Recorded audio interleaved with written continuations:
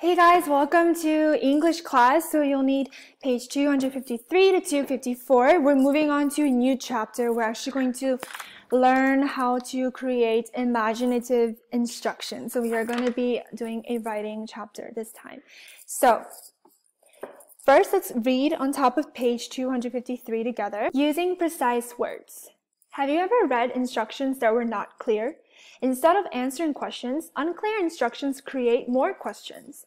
One of the main reasons that instructions are unclear is that they do not use precise or exact words.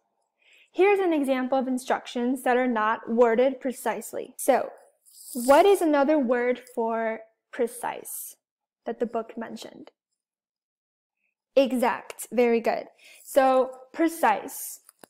A precise word is basically the exact right word in a certain sentence or description. And they're important because they make the meaning as clear as possible by answering the questions. Why is it even important? Well, I can think of one example. They're very important when you are looking at recipes for cooking and baking. Let's look at this first recipe together. I want you to pause the video and read it out loud to yourself, please. Okay, so after reading this recipe, tell me, what are some questions that you have after reading it? Okay, yeah, some of the questions I have are, okay, how much water do I put? How many eggs do I need to put? What size baking pan? How long do I have to bake it for? There's a lot of different questions. Now, let's look at the second recipe. I will read this one out loud. Empty the packet of brownie mix into a large bowl. Add 1/3 cup of oil, 1/2 cup of water, and 1 egg. Stir until all the ingredients are moistened or soft. Pour the mixture into a greased 8-inch square pan. Bake at 350 degrees for 25 minutes. All right, there's a lot of different words that change, descriptions that have changed that make recipe number 2 much more precise and exact than the first one. Can we agree on that? Great. So there are 2 things to keep in mind when using precise words. I'd like you to pay attention to these. The first one is using the thesaurus. You're going to be using the thesaurus to find precise words. For example, look at these sentence examples. It's kind of redundant to use the word put so many times. That's why thesauruses are so useful, because they give us synonyms, words with similar meanings.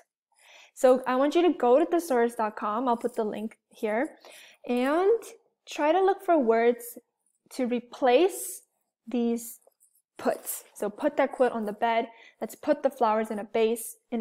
Put some mayonnaise on my bread, please. So pause here and take a look at the thesaurus entry for put. So you might have seen something similar to this. Put that quilt on the bed, or lay that quilt on the bed.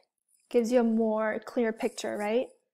Let's put the flowers in a vase versus let's arrange the flowers in a vase. And lastly, put some mayonnaise on my bread versus spread it on the bread. You can see a clear picture here. The second way to make things more precise is to add more details, which we practice when writing essays. So, looking back at the recipes, what are some details that have been added about the baking pan? So we're going to look at the first and second recipes again. I want you to pay attention to the details that were added about the baking pan. So here's the first one. Here's the second one. So talk to me about what the difference is. What are the extra details that this recipe added?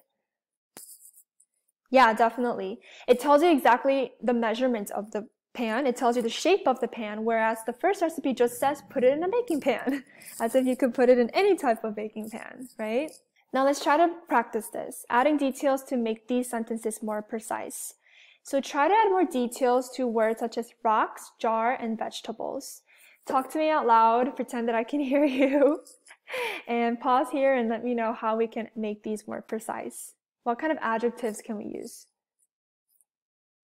So I thought of something like this. Instead of put some rocks in a jar, I want to say something like put some small round rocks in a clear jar. It gives you a much more vivid picture. Or second example, cut up some vegetables. Okay, but what kind of vegetables? What if you're cooking with your dad and your dad was just like, hey, cut up some vegetables? You're definitely going to ask, what vegetables, Dad, right? But if he said, cut up 2 medium-sized carrots and 4 large potatoes, that's a lot more precise. You know exactly what to do, okay? This is why it's important to know how to use precise words. And now we are going to practice page 254. Guys, definitely use the thesaurus, even like the online thesaurus for these exercises, because they will help you expand your vocabulary as well. I could do a few with you guys just to give you some examples. The red, you can't really see it, right? Okay.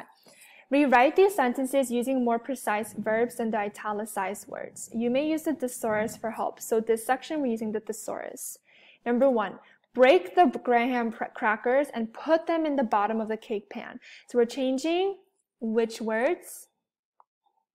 Yes, we are changing break and put. So let's go to the thesaurus. Well, we already have put here, but let's do break. Wow, lots of options. We could say, well, we can't use any of these words. We can't say shatter the graham crackers. You could say that about glass. We could say crush, right? Crush the graham crackers. That's a good one.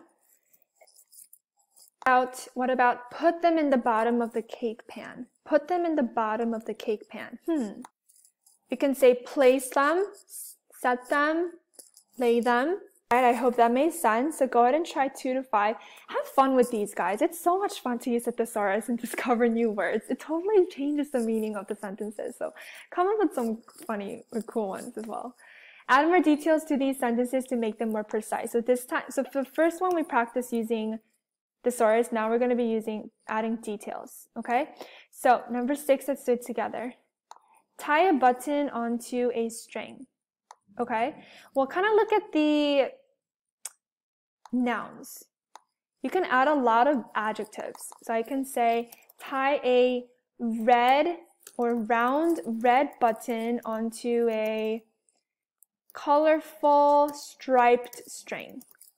Much more vivid. Okay, so I gave you some examples. Please just have fun with this. This is supposed to be a really fun exercise. And yeah, go crazy with the thesaurus. It's really fun to learn new words. And I will see you tomorrow. Have a wonderful rest of the day. Bye.